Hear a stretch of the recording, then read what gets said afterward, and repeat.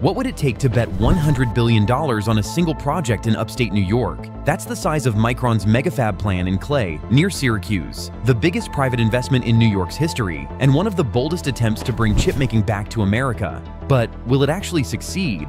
The background. In 1990, the US made about 37% of the world's semiconductors. By 2020, that number had dropped to around 12%, with most advanced chips produced in Asia. This dependence became a national security concern when supply chains broke down during the COVID-19 pandemic.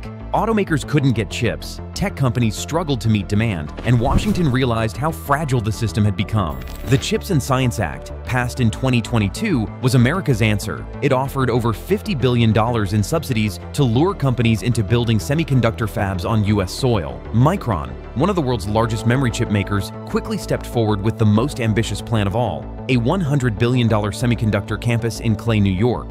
The big announcement.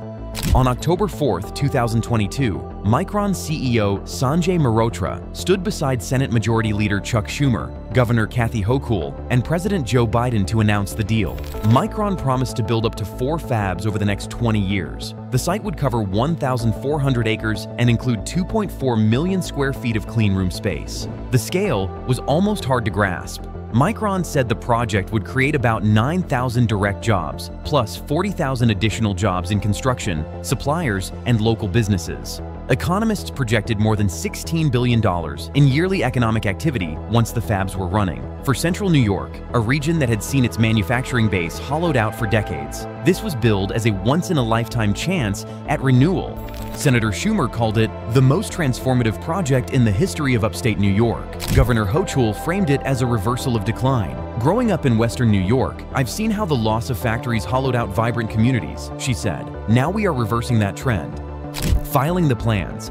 Fast forward to September 23, 2025. For the first time, Micron filed a detailed 336-page site plan with the town of Clay. The filing laid out how the buildings would look, what landscaping would surround them, and even how large the company's signs would be. Town Supervisor Damian Ulatowski called the filing a critical step because it triggered the official review process by the Town Planning Board. At the same time, the Town Board will decide on rezoning the last 3 parcels acquired in 2024. The plan revealed the physical scope of the first fab. Located at the northwest corner of the site along Caudenoy Road, the building will cover 28 acres. For comparison, that's larger than half of Syracuse's Rosamond Gifford Zoo and nearly as tall as Syracuse University's JMA Wireless Dome.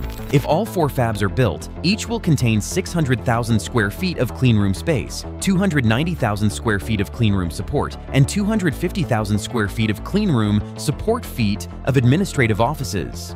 Pairs of fabs will share 470,000 square feet of utility buildings, 200,000 square feet of warehouse space, and another 200,000 square feet of product testing space. The site will also house substations, gas storage, and water treatment plants.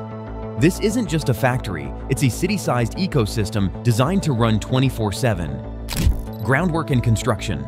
Micron has already hired Gilbane Cow, one of the country's biggest construction firms, to start the estimated $1 billion job of clearing and leveling the land. The company plans to begin cutting trees and grading the first 700 acres in November 2025. Clay recently brought on a new planning commissioner, Brian Bender, to manage the process. The town expects to hire several new code enforcement officers as well. In July 2025, Clay signed a reimbursement agreement with Micron so that local taxpayers won't bear the costs of permitting and inspections. Construction of the first fab is scheduled to start by late 2025. Federal funding secured. One reason this project is still alive despite delays is money. In December 2024, Micron secured $6.1 billion in federal funding under the CHIPS Act. Schumer pushed to finalize the deal before the new administration took office in January 2025. "I wanted to make sure it couldn't be pulled back," he said. "The money is in the bank." That funding, along with up to $25 billion in state and local subsidies, makes this one of the largest publicly supported industrial projects in U.S. history. In exchange, Micron must meet strict benchmarks for building, hiring, and even providing daycare services for employees. The delays and environmental challenges. Still, the road to groundbreaking has not been smooth. The original target for construction was June 2024. That was pushed back multiple times. One key reason has been the environmental review process. The 1,400-acre White Pine Commerce Park includes federally protected wetlands. The U.S. Army Corps of Engineers has to sign off before Micron can clear certain areas. Reports also revealed 2 endangered bat species in the area. Micron must preserve habitat or purchase land elsewhere to offset the loss. In June 2025, the Onondaga County Industrial Development Agency finally released a 20,000-page environmental impact report. That cleared one major hurdle, but it explains why so many deadlines slipped. Economic and social impact. If built, Micron's Megafab will reshape central New York. Population growth is expected outcome. Analysts project more than 80,000 new residents may move into the state, most settling around Syracuse. That will drive demand for housing, schools, roads, and services. To prepare, Micron, the state, and other partners set up a $500 million community and workforce fund. This fund will target housing, education, and small business support so the growth doesn't overwhelm local communities. Sustainability goals. Micron has promised the New York site will be one of the world's most sustainable fabs. Plans include using 100% renewable electricity, recycling and reusing all water, designing buildings to LEED Gold standards, and sending zero hazardous waste to landfills.